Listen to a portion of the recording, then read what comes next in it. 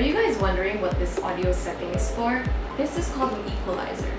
This is where we calibrate the loudness and the softness of certain frequencies we hear. Why would we adjust these? Because frequencies differ from one person to another. Let me show you how to do this. Click on Windows key and type Realtek Audio Console. On the left side, select Speaker or Headphones. Look for Equalizer.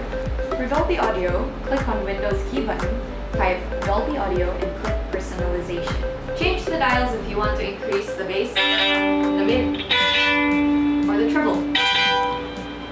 Sure, you can load and use presets, but knowing how to use an equalizer will allow you to make your own curves and will absolutely change the way you experience music.